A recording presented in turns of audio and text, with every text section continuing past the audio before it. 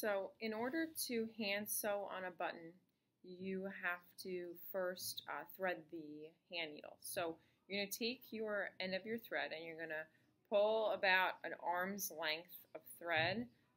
So if you just hold the spool here and you have an arm's length of thread, that's about how much you need. And then you can just simply cut the end of this, and then you're going to get your hand needle out. So the hand needle has a hole at the end of it on the side that's not the pointy side, and then there's the pointy side here. So it's a little opposite of what your sewing machine is. So you're going to take the end of this thread and you're going to put it through the eye of the needle. And then once you have it, you're going to pull it all the way through.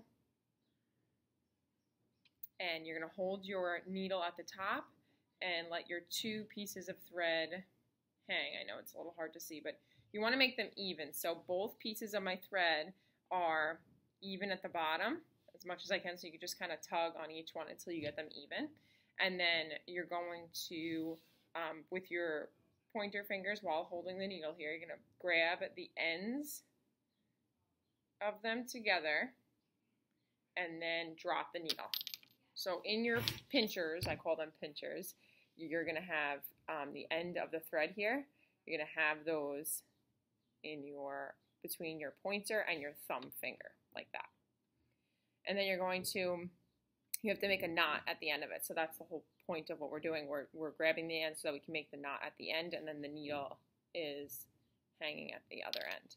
So you're going to take it and you're going to hold it really tight, and you're going to, with your other hand, take the end of this the thread here, and you're going to spin it around your pointer finger. So we want it to go around this finger once, and then you're going to kind of wedge it in between your pointer and your thumb to hold it in place. And then you go around it twice, wedge it between your pointer and your thumb, and then wedge it or spin it around the third time, wedge it between your pointer and your thumb. So yours should look like what mine looks like. It's wound around my pointer 3 times, and I'm holding it between my thumb and my pointer. Then you have to get it off your finger. So the way you do this is, I'll show you with this hand first. You just kind of rub your 2 fingers together until it slides off. So if you watch, if I just go back and forth and then I rub them together, you're going to see that it kind of spins off of my finger. And then when I let go, you don't pull it or anything, but you let go, you're going to have this like lasso looking thing. So now that you have a lasso, that's good.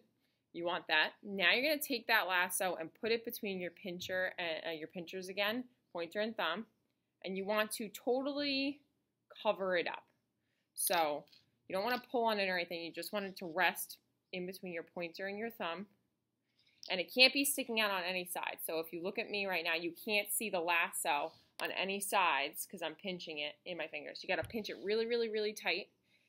Pinch and hold, and as you do that, pull this thread here, and what happens is you'll feel it sliding under your fingers. Eventually you'll get this thing that is a big ugly knot. Okay, this big ugly knot, when you take your hand and you kind of your fingers and you kind of slide down, it should not move at all. That's how you know you did it right. So once you have the big ugly knot, you're ready to start sewing on your button or sewing anything with a hand stitch. So that's the first step, getting the knot.